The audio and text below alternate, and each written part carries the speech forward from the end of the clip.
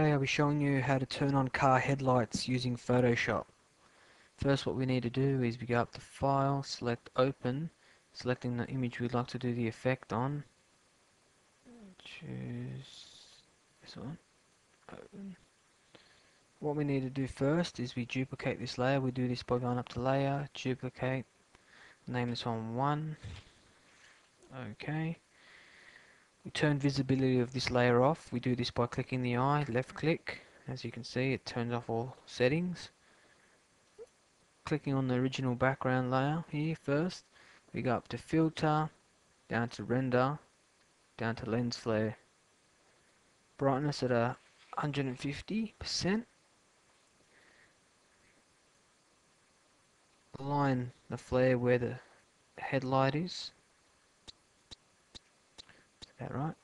Okay, and as you can see, the flare's there now. What we need to do next is re-enable visibility of the copied layer.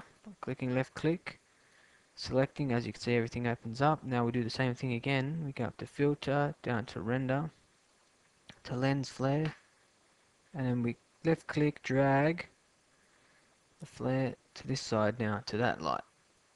150%, 50 to 300mm zoom. Okay, as you can see it's there now. What we need to do next is we go to the Layers palette. On this tab, left click, click Lighten. As you can see they're both there. Now what we need to do is we merge these two layers together. We do this by holding and pushing down Control and pressing E, and as you can see they've merged. What we need to do next is we duplicate it again. We go up to Layer, Duplicate Layer, we'll name this one 1. Okay, back to the Layers palette, left click, select Color Burn, and there you have it.